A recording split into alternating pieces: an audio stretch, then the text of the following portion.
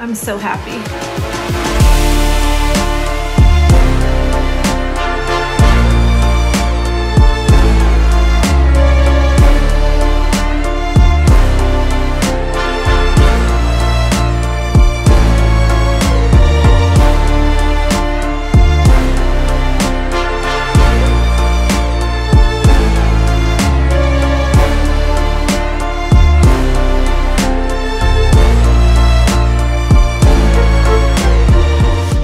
Having a lot of different meal options that are budget friendly and easy to make, which is why when I saw this breakfast recipe on Courtney Luna's Instagram, I was like, yep, I'm making that. Prosciutto egg cups. Take prosciutto, which I would be sure to read the ingredients label to make sure they aren't sneaking any, funky funkies in there. Press the prosciutto or other deli meat like turkey in a muffin tin. Throw a bit of cheese in our prosciutto cups, then crack an egg inside of each. Pop these babies in the oven at 400 degrees for 15 minutes. That's it. Super simple. And I'm telling you, these prosciutto egg cups left my taste buds cheering for an encore. For lunch, I made sardine patties, and now this is another Courtney Luna recipe, though I've seen her make it with salmon and with tuna, but I haven't yet seen her make it with sardines. Yum, yum. And I usually buy these seasoned sardines with the skins and bones in water from Amazon, but I just ordered the Wild Planet sardines from Thrive Market, and you can see how different the sardines look. The Wild Planet brand is like glistening with beauty. Now I can just eat sardines from a can. I will drain the water and just eat them plain, and I think they are refreshing and tasty. But this sardine patty recipe, whew, dang. Next level, insultingly delicious. Just mix sardines with a 1/4 cup shredded cheese, 1 egg, some salt. Once they're thoroughly mixed up, add the mixture into a greased up pan. I did use a cast iron pan, but my sardine cakes got stuck to the bottom more than I would have liked. I added a bit more cheese on top for extra beauty points with the side of mustard and olive oil drizzle.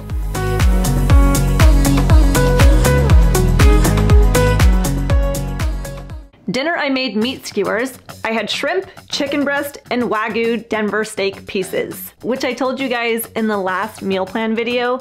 There's a difference between chuck eye steaks and chuck roast, and that chuck eyes are very similar to rib eyes, but they're more affordable, hey? And Denver steaks are also a very tender, flavorful cut of steak that is budget friendly. So for me, if I could rank my favorite steak, it would be a ribeye, but chuck eye being right up there, because I'm telling you, I think chuck eyes and ribeyes are very much the same. And then Denver would be my next favorite steak cut. So Denvers are that good. To make the skewers, I just alternated steak, chicken, shrimp. I was getting so hungry looking at them.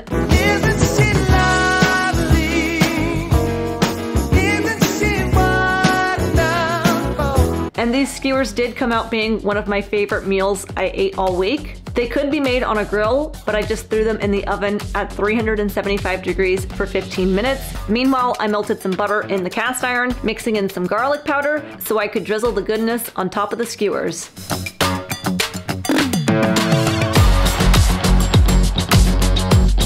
I am hardcore salivating over here. These look amazing. It smells so good. Oh, I am so happy.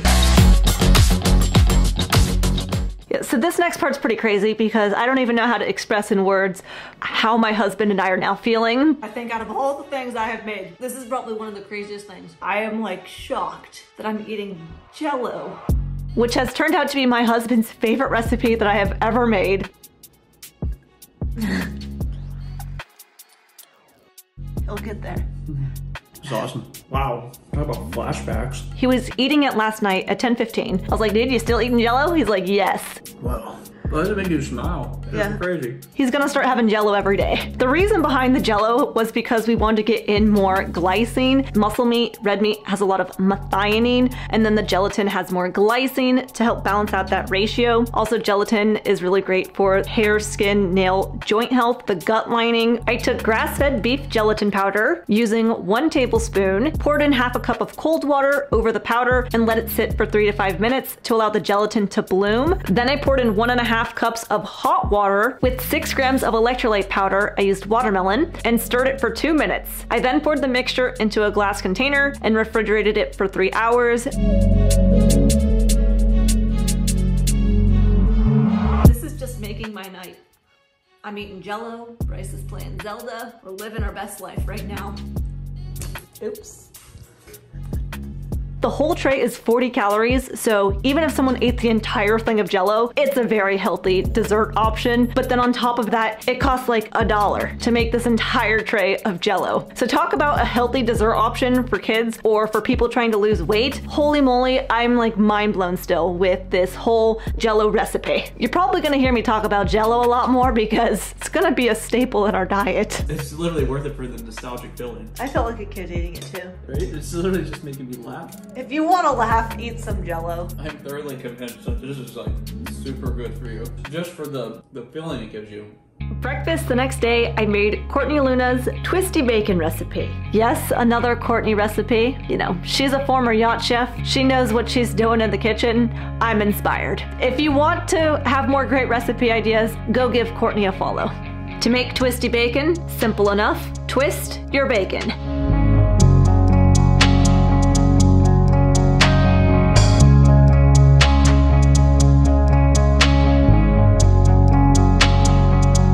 You'll be tempted to wear your twisty bacon as a necklace. Don't do that. Depending on how much bacon you make, bake at 400 degrees for 20 to 35 minutes. I also forgot to put parchment paper on the tray for an easy cleanup. I learned this parchment paper hack from your guys' comments, saying that if you add parchment paper, there's less pan scrubbing involved. The parchment paper I recommend looking out for is a brand called If You Care. We've been using this brand for several years. It's unbleached, totally chlorine-free. I ordered it from Thrive Market. I also didn't know this, but the same brand, If You Care, makes household gloves.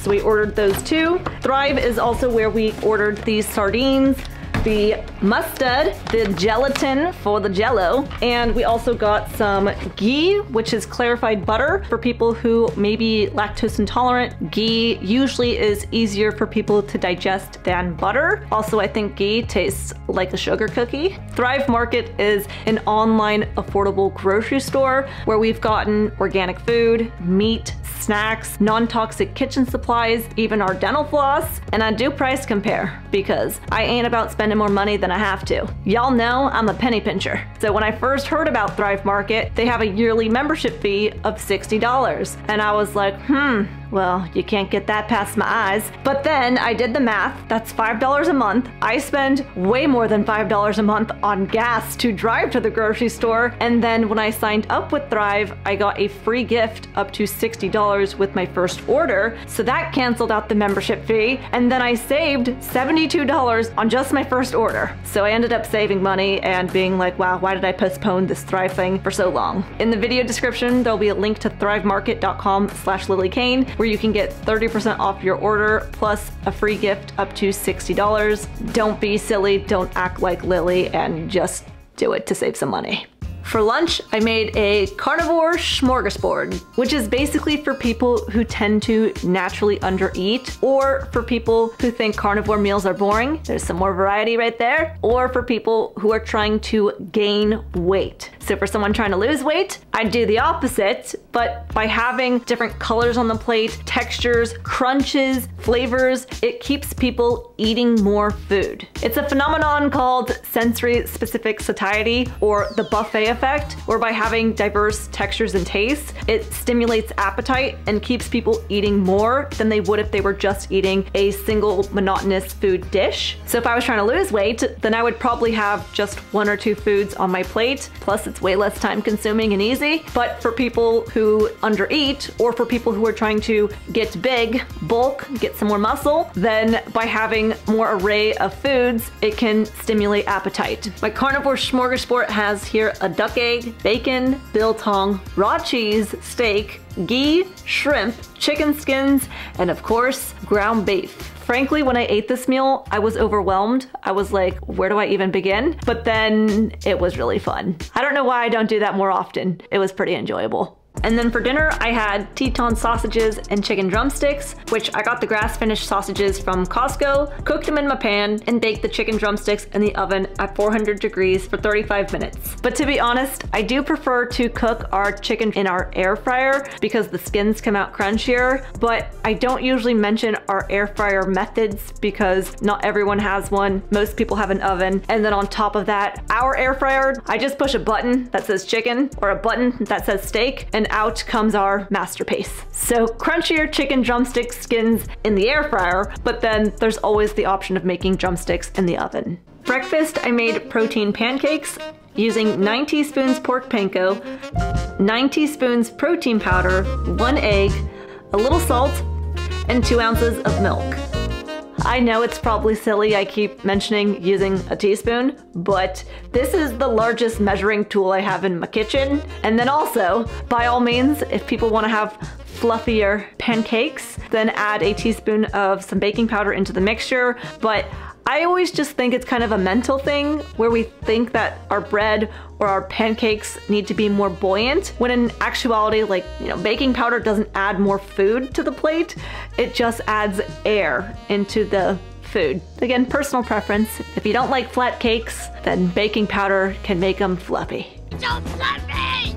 Mix all the ingredients and pour into a hot skillet of melted butter. I then top my pancakes with butter and raw honey. For lunch, a carnivore salad. Yep, that's right. Which means instead of crunchy romaine lettuce, I used pork rinds and then used traditional salad toppings like cheese, bacon bits, salmon, hard-boiled eggs, and who needs croutons when you've got meatballs. Then I drizzled salad dressing, melted butter on top. Yum. I love salad. Dinner was another Courtney Luna recipe, carnivore cheeseburger meatloaf. You're supposed to use a meatloaf tin unless you're like me and you live off of cast iron pans, in which case I precisely laid my bacon in the pan in a perfect rectangular shape. Then added a layer of beef, followed by cheese, then more beef before folding the bacon over top. I also added a couple more slices to wrap the sides of my meatloaf. Put in the oven at 350 degrees for 40 minutes, then drain the grease off, grab a plate, and do a flipperoo. Pop this bad boy into the air fryer for 10 to 15 minutes, or in the oven on the broil setting to make the bacon nice and crispy. I'm feeling good. If you enjoyed the video, give it a thumbs up. Don't be silly, subscribe to Lillie, and I'll see you in the next one.